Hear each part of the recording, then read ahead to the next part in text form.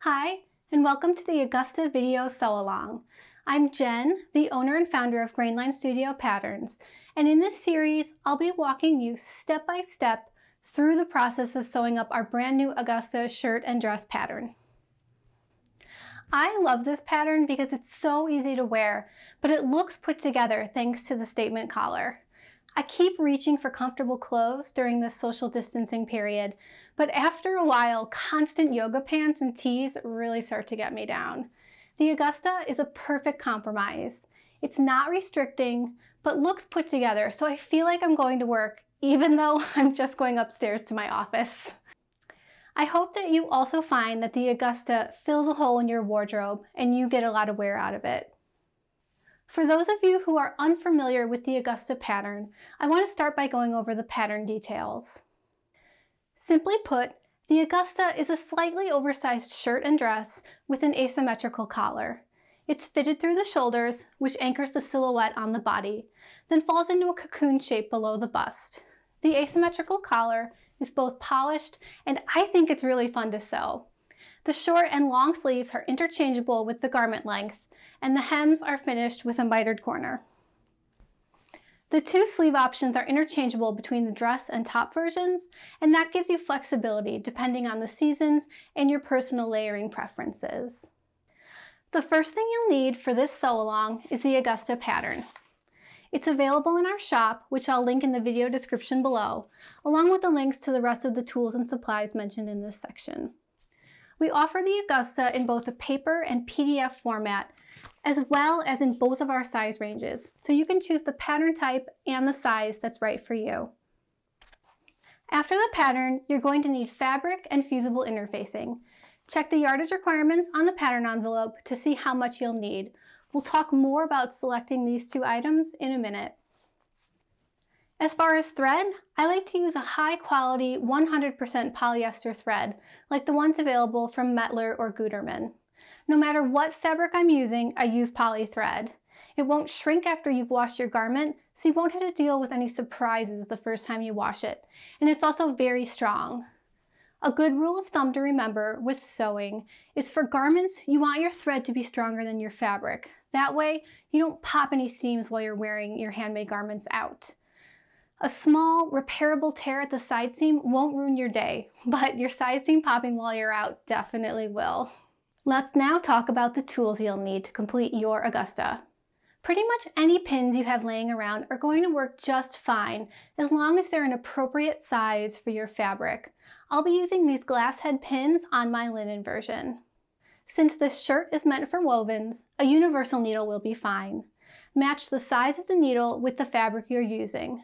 Thinner needles for finer fabrics, and thicker for less fine or more loosely woven fabrics. I love my 1/4 inch foot, which Bernina calls the patchwork foot, because of the accuracy it provides, but I recommend using whatever you're used to for the bulk of this project. You may also find an edge stitching foot helpful. They have a guide down the center of the foot that aligns with the edge of your fabric and helps you stitch a consistent distance from your edge. If you've watched any of my videos up to this point, you know that I'm not much of a rotary person. But these are the scissors that I find most useful for almost every project I make.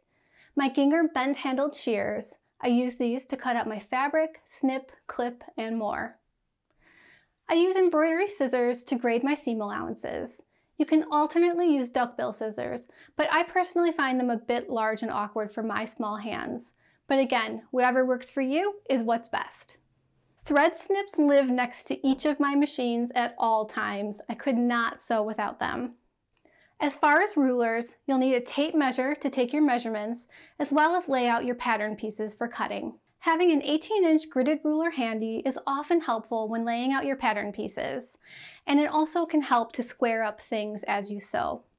You may also want a seam gauge for pressing up your hems and other small measurements. You'll need a marking tool of some kind to trace your pattern onto the fabric. I like to use a bone chalk pencil. It has a fine lead that comes in multiple colors and it's washable. You can also use something like a Clover Choco liner, but I just keep in mind that the colored chalk on these is not washable. So if you're using a color other than white and it's visible, it may not come out in the wash. A lot of people like friction pens, and those do work great for anything that's either cut off or trapped in the seam allowance. But do keep in mind that due to the way the ink works, the lines will come back in cold weather. So only use that in places that won't show on your finished garment. I use a bone folder to turn my collar points. Whatever you usually use should be fine, but just keep in mind that anything too sharp can poke through your fabric, and that's a pretty difficult thing to fix. You'll also need an iron and an ironing board. My iron is kind of an odd story. It's a Phillips iron that I ordered off of Amazon UK. I am in the US for those of you who are not familiar. And I ordered it based on a recommendation from my mom's quilt guild after I was tired of my Rowentas perpetually leaking. This is not an ad, I'm not sponsored at all, I just love this iron. And a lot of you have asked in previous videos what kind of iron I'm using. Anyway, I love this iron and it's been working perfectly for the last 5 years, but I do need to use an adapter with it in the US. So if you're considering buying one of these, check with an electrician to make sure that your circuits can handle it. As far as an ironing board, any board you have will be just great. You simply just need something to press on. I also like to have a ham and sleeve roll handy for pressing curved bits and sleeves. If you don't have these already, they'll really up your sewing game, so I highly recommend getting a set. All right, so now we're going to talk about recommended fabrics. And I find this easiest to do if I show you the garments made up in the type of fabric that we recommend, so you can get an idea of how the fabric works when sewn up into the garment, rather than looking at something online and wondering how it will drape, or even holding up a cut section of fabric. It's hard to imagine if you don't see it. So on the back of the pattern envelope here, it says suggested fabrics, and we have light to medium weight woven fabrics such as cotton, linen, chambray, rayon, etc. So I'm going to show you a few of those now. So let's start with the Augusta that I'm wearing. This one is made out of a lightweight woven linen. It's not super shifty, but it does have great drape. You can see it holds the shape of the collar really well. Linen presses really nicely, which I find advantageous for the collar. If you have something that doesn't hold a press, it's going to be hard to make a crisp collar with it without top stitching, and you'll notice there is no top stitching on this shirt.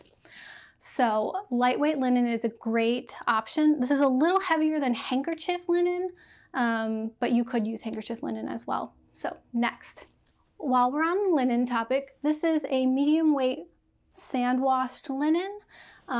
It is a little heavier than what I'm wearing and it has a really great texture. It's super soft, and you can see since it's linen, it holds a press really well. It's drapey, it's easy to wear. If you're into linen, you don't mind these wrinkles. I find them really beautiful. I like the way they catch the light. But if you're not into that, then maybe linen's not for you. But this is the purple version that our model is wearing, so you can see it on a human on our website. And I personally love this fabric. This blue version is also a washed linen. It's a little thinner than the other without quite as much texture, but I think it works really well. It's easy to wear again and holds a really nice press. And you can see the drape is nice. It falls beautifully for the cocoon shape, and you can see this on our model Mia on our website. Now one last linen. This is a medium weight woven linen. It's a little heavier than the washed, and it's a little crisper. So you can see it has a super nice press. It does have a little more body than the washed linen and then the one I'm wearing, but I think it's a really nice option if you want something a little thicker. Tiffany is wearing this on our website as well. You can see all of these, I believe, on our website. So this is actually my favorite Augusta that we have. Tiffany's wearing it on our website. It is a linen viscose blend, and it has a tiny bit of crinkle texture, and I just think it falls so beautifully, and you can see just how easy that moves. But the linen still holds a really nice press, so you get a really beautiful collar. The cuffs are nice and sharp. I love this fabric. I wish I had bought more for myself. It's one of my now life's great regrets. But yeah, so if you can find a linen viscose blend, those are really, really nice. Now this one here, Mia wears on our website. It is a viscose twill. So it has a twill texture It's super soft. It's not thin, but it's also thicker than most viscose or rayon, and it holds a really nice press. I really like the sheen of this. The drape is amazing. And I don't think that viscose twill is that hard to work with personally. So if you have done a collar before, this is a solid option for you. If not, I would maybe stick with linen or cotton the first time, just because it is a little bit of like tricky cutting into things here. So keep that in mind. Now this is 100% rayon. You have a lot more drape than even the rayon twill. Or the viscose twill, and you can see it does hold the collar pretty well, and it's very, very drapey. So this is another option. I would stay away from going too thin with your rayon. It can get a little hard, again, to cut in and do the placket here. If it's too thin, if you're very well versed and you're an advanced sewer, you go for it, but just keep that in mind. Now this is another fabric that I wish I had bought enough of for myself. This is a cotton woven fabric. There's a lot of these beautiful woven prints available online, and they have a really good drape. They, I think, work really well with the style, press really nice, and the bonus is they're super easy to sew. And unlike a lot of cottons that are easy to sew, like quilting cotton, for example, a lot of times that really stands away from your body, and with a silhouette like this, I find it more comfortable if it falls. It has a nice drape, and this is the best of both worlds because it has a great drape and it's super easy to sew. So keep that in mind. And finally, here we have a cotton chambray. This one weirdly did not press super well. So I would highly recommend doing a press test. If this was my own, this was a sample we made when we were testing the pattern, I would have top stitched this because I don't feel like it's quite sharp enough for my personal taste. But I really like the overall look of this.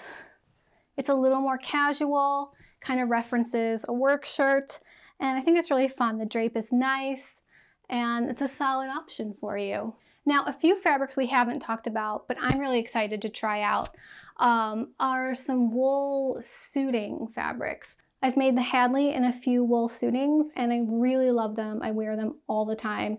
I also made a Pharaoh in a wool suiting, so I'm really excited to see how that would work out for winter with the Augusta. So that won't be during the sew along, but something to think about. I think it could be really, really cute. Now for the sew along, I'll be using these two Japanese print linens for my two samples. We'll be making a long sleeve one and a short sleeve one. And this way you can easily see there's a right and a wrong side, so you'll be able to follow along really well. And I'm super excited about introducing these prints into my wardrobe. The Augusta works really well with a print. You can go through the hashtag on Instagram to see a few more prints. People have done some really, really cute stuff that I personally wouldn't have thought of, and that's really why I love seeing what you all make. So that is that for fabric. Now I also want to talk about interfacing really quick. The pattern does require interfacing for the collar pieces, and you're going to want to look for a woven fusible interfacing. So no bonded interfacing. If it looks like it could go in a bag, say no. It's going to be stiff. It's not going to have a grain line. It's going to make the collar bulky. Even the really thin bonded interfacing is not thin enough for garments. So look for something woven. If you can't find woven fusible interfacing, you could do a tricot or a knit. That's perfectly acceptable. And you want to look for something that's similar in weight. So if you have a super lightweight fabric, you're going to want to get a super lightweight interfacing, because you don't want the interfacing to take over the structure of the fabric. You want to enhance the structure of the fabric. So keep that in mind as you shop for interfacing. All right, so that is it for day one of the Augusta video sew along. I hope you found the information useful and that you're just as excited as I am to add an Augusta to your wardrobe. If you have any questions, let me know in the comments below, and I will get back to you as soon as possible. our next lesson will focus on choosing a size and basic pattern adjustments. So make sure you have your fabric ordered. We'll have 2 lessons on pattern adjustments for your fabric to arrive before we start cutting. So stay tuned for that, and I'll see you back here next time. Bye.